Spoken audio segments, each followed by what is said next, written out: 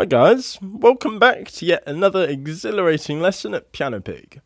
So today we're going to be looking at what is called the bubble, and this is a really cool rhythmic technique used a lot in reggae music, and it sounds something like this.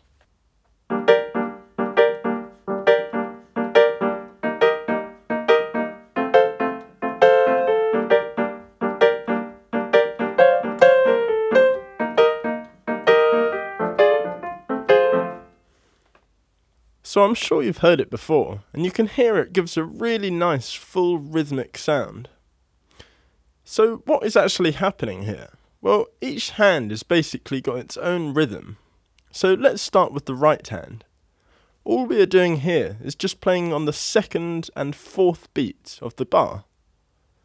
So let's use that chord progression I played at the beginning, which was a G minor for 2 bars, and then a C minor 7, just for 1 bar, and then a D minor 7 for 1 bar. And don't worry about playing these root notes in your left hand, you just need to play these chords up here.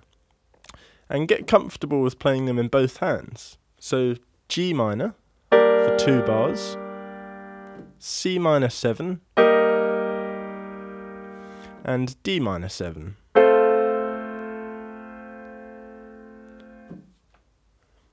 So getting back to the rhythm, our right hand is going to play these chords on the second and fourth beats of the bar.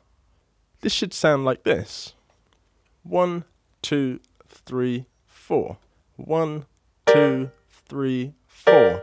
1, 2, 3, 4. 1, 2, 3, 4. 1, 2, 3, 4. Okay, so that's step 1, and you just want to practice that until it becomes easy. Step 2 is learning the left hand rhythm. The rhythm here is slightly different to the right hand. Instead of playing on the second and fourth beats of the bar, we want to play on every single off beat, or the and between each beat. So nice and slowly, that should sound something like this. 1, 2, 3, 4. 1, 2, 3, 4. 1, 2, 3, 4. 1, 2, 3, 4. 1, 2, 3, 4. And again, you just want to practice that until it becomes easy. So moving on to step 3, as you can probably guess, this is where we're going to put both rhythms together. Now, learning each rhythm on its own is relatively simple, but putting them together is where problems can sometimes arise for people. So there's not really a secret trick as such to putting them together, but if you are struggling, then you probably just need to slow it right down to a speed where you can do it, and then gradually speed it up until you just kind of fit into the groove and start feeling it. So let's put it together. I'll play each rhythm once through just to get into the swing of it, and then that should make it easier getting them together. So starting off with the right hand. 1, 2, 3, 4. 1, 2, 3, 4. 1, 2, 3, 4. 1, 2, 3, 4. 1, 2, 3, 4. 1, 2, 3, 4. 1, 2, 3, 4.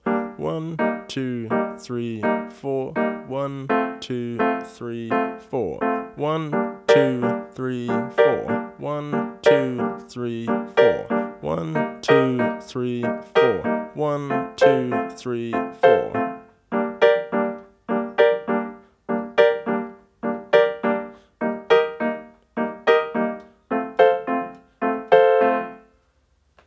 So that is the basic reggae bubble rhythm, and once you're comfortable playing it, you ultimately want to try and forget about counting and thinking about which beat the chords come on, and just start to kind of feel it and really get into the groove. And once you've got to that stage, there are a few little things you can do to make it sound even better. One is to give it a bit of swing.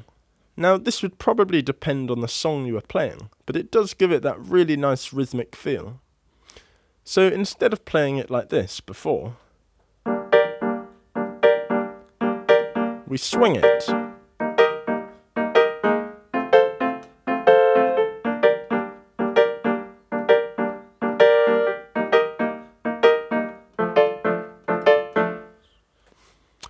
So that's one thing.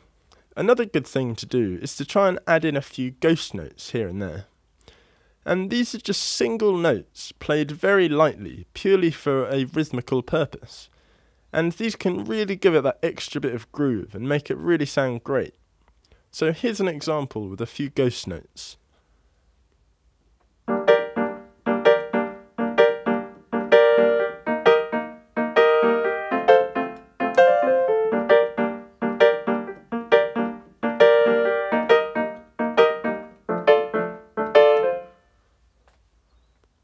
So they are just very, very subtle little additions. That one I played on the D minor was quite nice. I think I came down here for the D minor chord. And at the very end, instead of playing the left hand chord, I replaced it with a ghost note in the right hand. I think it was the note C. So instead of playing this, I played this.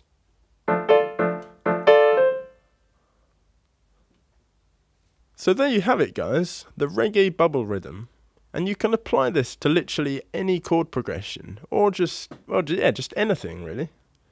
And here's a really quick example of the bubble rhythm on the famous 4-chord progression in C that everybody knows.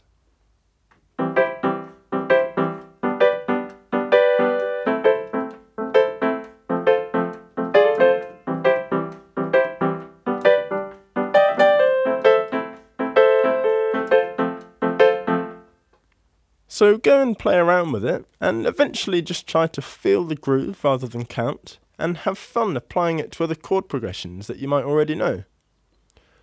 So that's it for today's lesson. If you found it useful, please give it a thumbs up, and make sure to subscribe if you haven't already. And if you have subscribed, make sure you click that little red bell so you don't miss any new lessons. If you have any questions, just leave them in the comment box below. Thanks for watching, and I'll see you in the next one.